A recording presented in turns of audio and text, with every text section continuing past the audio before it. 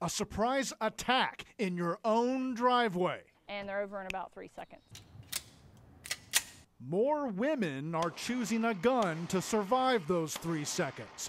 WMC Action News 5 wants to help prepare you from staying out of this situation to when you can draw your gun, to advanced techniques. Hold it in as you draw and fire from guard. The skills to survive.